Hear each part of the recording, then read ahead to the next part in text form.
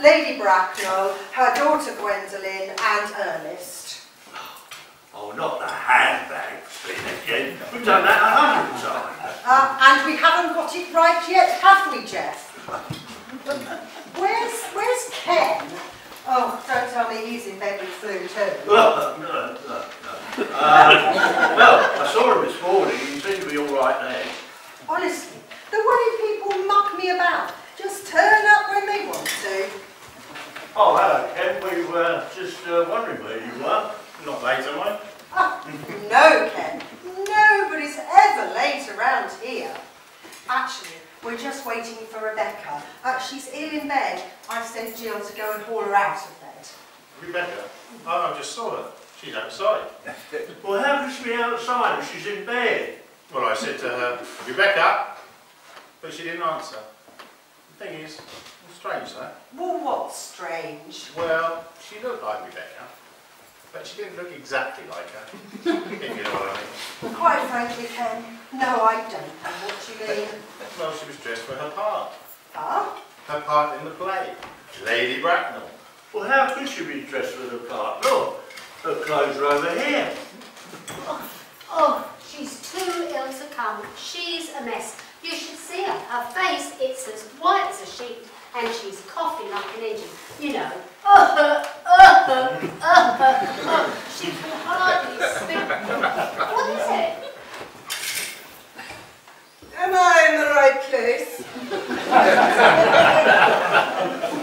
Rebecca? I saw you in bed 2 minutes ago. Harriet? Who are you? My name? My name is Bracknell. Lady Augusta Bracknell.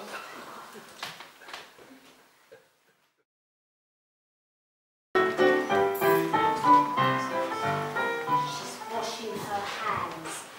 She's not using the stuff out there. Some special stuff out of her handbag. Who is she? I don't know. Some nutter who's escaped from the local loony bin, I suppose. Think she's Lady Bracknell. Well, what going to do with her? Send her back to the nut house, I guess.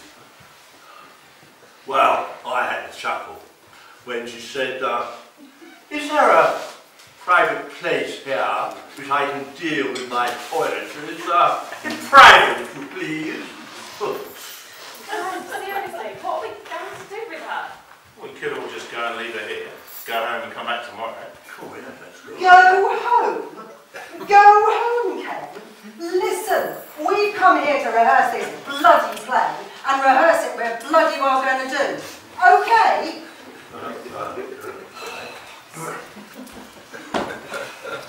The facilities here are somewhat basic, don't you think? Not at all what I am used to. I hope I did not hear from someone in this room the use of rather coarse street language. I regard it as a major fault in the character of one who, like yourself, is in charge of a concern to sink to the depths of the utilization of such language in order to enamor oneself of the lower elements. Distastefully and wholly disgracefully assuming the manners and speech of those who look up to us as an example of good behavior, manners and etiquette. Wouldn't you say? No, madam, I wouldn't say. What I would say, though, is, what the hell are you doing here? Who the bloody hell are you?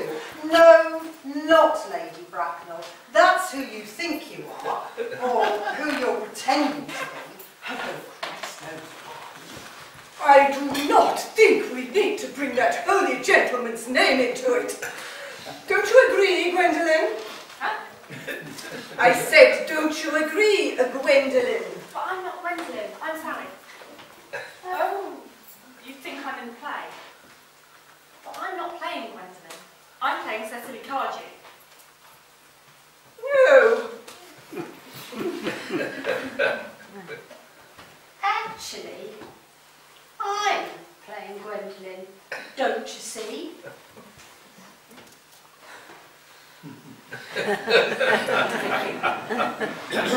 No, actually I don't see. I should say you present a personality that's more conducive to a less picturesque role. I should say you're more of a Miss Prism. I resent that. Miss Prism, indeed. But she's a weird old spinster. No, dear. She might have a point there, you know. After all, Miss Prism is not so weird or unattractive as is sometimes made out. After all, doesn't the good Canon Chasuble kind of fancy her? Sally, come over here. Let's have a look at you. Yes, she's right. You are Gwendolyn Fairfax. We are going to have to change things around a little bit. Now, bear with me. Sally, could you go and stand over there next to Lady Bracknell? Yes. Yeah. And Ken, could you stand next to them? I take it I'm still playing the part of Jack or Ernest? Yes. Yes. What are you doing? Collaborating with this fictional being here. A moment ago, you said that she should be packed off to some institution that would deal with her delusions. And now, Harriet... Institution? Pack me off? Delusions? Listen, Jen, she's just had a good idea, and well, I just thought that maybe you wouldn't mind. I will not play Miss Prism. Okay, well, we can talk about that later. We can talk about that later. As you're no longer in this scene, maybe you'd prompt. Well, what about me? I suppose you see me as the Butler or Canon Chasuble. Well, I suppose in the absence of anyone more suitable, you'll have to play Chasuble. Oh, thank you very much. Now, can we get on with it? I don't see why not. Please, everyone, please.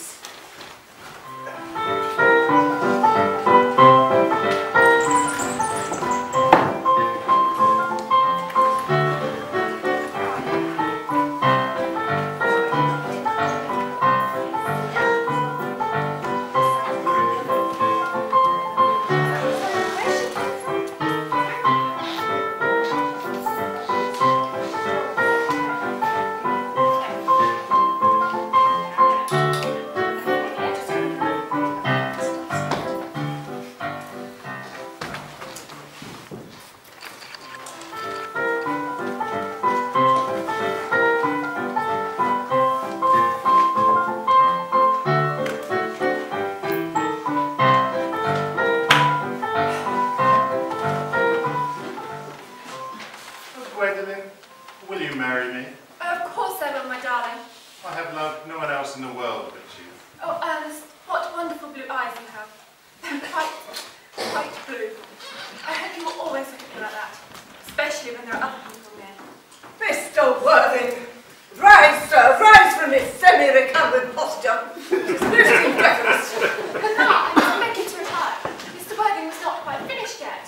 Finished what, may I ask? I'm engaged to Mr. Worthing, Mamma. Indeed, you are engaged to no one. When you do become engaged, I, or your father, should his health permit him, will inform you of the fact. And now, Mr. Worthing, I have some questions to put to you. While I'm making these inquiries, you, Gwendolyn, will wait for me below in the carriage. Mamma! In the carriage, Gwendolyn.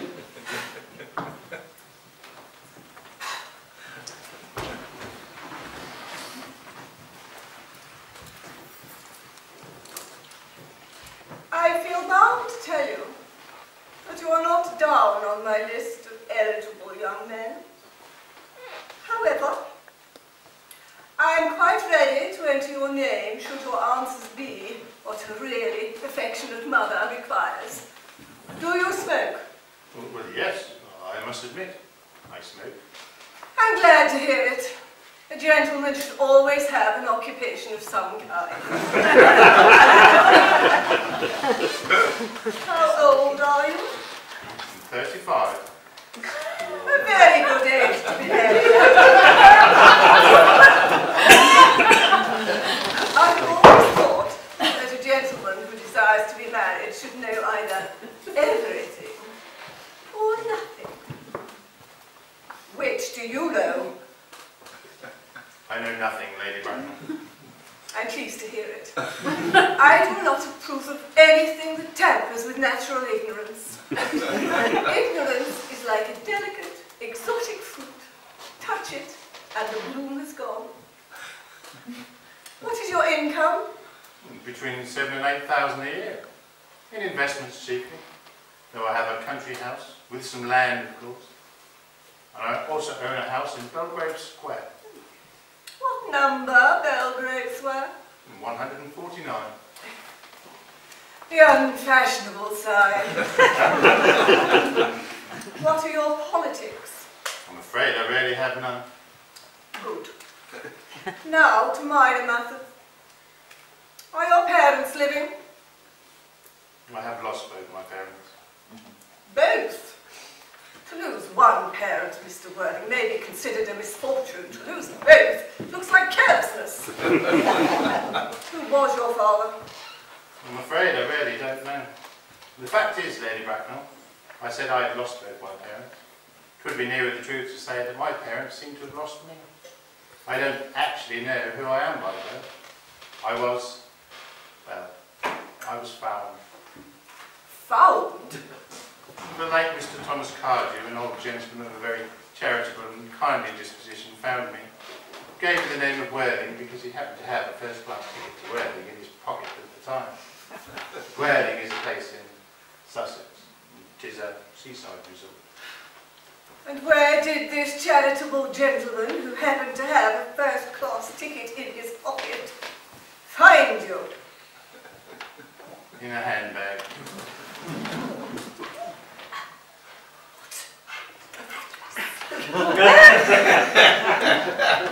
A handbag? Yes, Lady Bracknell. I was in a handbag. A somewhat large black leather handbag with handles to it. In what location did this Mr. Cardew find this handbag? In the back room of Victoria Station. It was given him in mistake for his own. The cloakroom of Victoria Station? Yes, the Brighton line. The line is immaterial. Mr. Worthing, I must confess I feel quite bewildered by what you have just told me. To be born, or at any rate bred, in a handbag, whether it has handles or not, seems to me to convey contempt for the ordinary decencies of family life. May I ask what you would advise me to do? Do? I should strongly advise you, Mr. Worthing, to try and find some relatives as quickly as possible. Well, I don't see how I could possibly manage to do that. I can produce the handbag. I really think that should satisfy you, Lady Bracknell. Me, sir? What has it to do with me? You can hardly imagine that I, or Lord Bracknell, would allow our daughter, a girl brought up with the utmost care, to marry into the cloakroom and form an alliance with a parcel. Good morning, Mr. Worthing.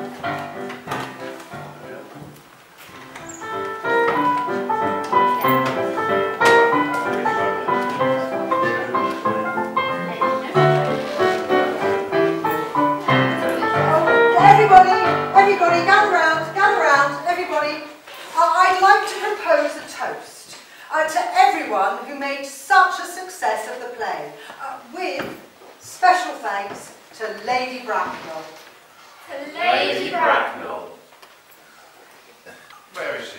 Anyone know? Well, after the show last night, she just disappeared. I told her about this little get-together and she said she'd try and be here, but... Does anybody know how to contact her? Well, we don't know anything about her, where she lives, you know. She does. Who she was, all I can say is she was bloody good in the part. She acted as if she really were Lady Bracknell. A very fine piece of acting indeed. Well, if it was acting... what are you trying to say? Well, she did claim to actually be Lady Bracknell, didn't she? She knew the words. Absolutely. Precisely. I thought we all did. Well, there were a few occasions when I had to prompt some of you, but never her. When I did, I found it was I who had made the mistake, not her. What are you trying to say, Jill? Well, it's just that she was almost too good. You're not saying that she was Lady Bracknell, are you? Oh, how could she be? Lady Bracknell never existed except in the mind of Oscar Wilde. No, it's just that she was somehow... She was just like the person I expected her to be, but it was a bit weird, uncanny, well, strange. Whoever she was, loony or sane, real or imaginary, she was bloody good. And I kind of miss her not being here to celebrate with us. Oh, she was a bit of a pain in the arse when she first turned up, but after a while, she turned out to be really rather a good egg. You are a sentimentalist after all, Harriet. Cheers. Oh, maybe it's... Come in. Hello, everybody. Oh, Victor, what are you doing here? Oh, he was still in bed with Oh, flu. getting better, Oh, thank you. good. I hear it went well without me. Yes, went fine. Yes, somebody was rather good, actually. Oh, who? Rebecca, come and have a lovely glass of bubbly. Thank you. Well, who was it took my part? What are you all looking so odd about? Well, the fact of the matter is, Rebecca, we don't know who it was that took the part of Lady Bracknell. She just turned up here and... And played it. Quite well, really. Bloody well. That's how she played it. Bloody well. Oh, I see. No, you don't see, Rebecca. It was as if she was Lady Bracknell. But she wasn't. No, no. So who was she then? She just dunno. walked in off the street dressed ready for the part. Yes, your clothes are over here on the rail. See? What? So this woman walks in off the street, dressed as Lady Bracknell, and proceeds to... Well, that's just crazy. Yes, sounds a bit crazy, but actually that's what happened. And you let her, Harriet. You let her. She possessed a charisma. She was so positive. Well, she sort of immersed herself in the role, so much so that, well, after a while, you kind of believed that she was Lady Bracknell. Isn't that true, everyone? Yes. Yeah, Oh, yes. absolutely, Oh, yeah, come yeah. It's as if you've been under some sort of a spell that still hasn't worn off yet. I can tell by the way you're looking at me, as if I've come in from some strange outside world to break it. Listen to me, Rebecca. You were ill in bed with flu. With the flu. And we were stuck. And in walked somebody who, well, quite frankly, saved our skins. I don't know who she was. I don't care. The play was a success, and that's all that matters to me. So, to Lady Bracknell, who doesn't exist, but came to life for a few days to help us out. Lady Bracknell. All right, Lady Bracknell. Right, now that's over and done with. Have you got anything lined up for our next production, Harriet? Now, yes, I have been working on this for a little while. It's got some good parts in it. It's a good storyline, plenty of suspense and fear and terror. Ooh. Right, Harriet, tell us what it is. It is The Hound of the Baskervilles. Yeah.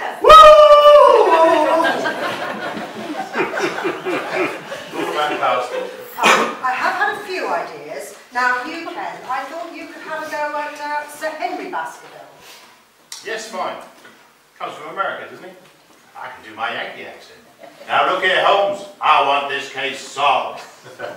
See, you were born to play him, Ken. Well done. And then there's the guy who first approaches Sherlock Holmes, Dr. Mortimer. Jeff, I thought you'd have a go at that. Oh, right. Holmes! They were the footprints of a gigantic hound. Already into the spirit of it. There's not actually many female parts. Oh, well, yeah, no, there are a few. There's Miss Stapleton, a part which I thought you, Sally, would play delightfully. Well, thank you, my lady. And there are the housekeepers and so on and so forth. Oh, well, look, we can talk about that later. What do you all think? Yes, yes, fine. Just one point, Harriet. Who's going to play the man himself, Holmes? Who's going to play him? Now, that was a bit of a problem, but I've actually met somebody who I think will fit the part to a T. He's done some acting and some detective work, he said, too. Well, what's his name? I don't know. And where's he from? He didn't say that either. The funny thing is, though, Well, what's funny? he was already dressed for the part, with the blue stalker hat and the pipe in his mouth. You're not serious, Harriet. Absolutely. You're not suggesting that I really don't know what I'm suggesting, to be honest, but it is what it is. Did he have someone with him? No, Dr. Watson wasn't there. Strange. We put on the ports of being earnest, along comes Lady Bracknell. Now we're doing the Hand of the Baskervilles, and well, along comes Sherlock Holmes himself. Oh, come on. Have you all gone mad? Sherlock Holmes and Lady Bracknell don't exist except in the minds of their authors. How do you think someone who does not exist can come to life to take part in a performance? Explain that to me. How? Come on, how? Do you think it could be? Oh, grief. You've got crackers. Do you really think I'm going to open that door and it will walk Sherlock Holmes? Well, do you?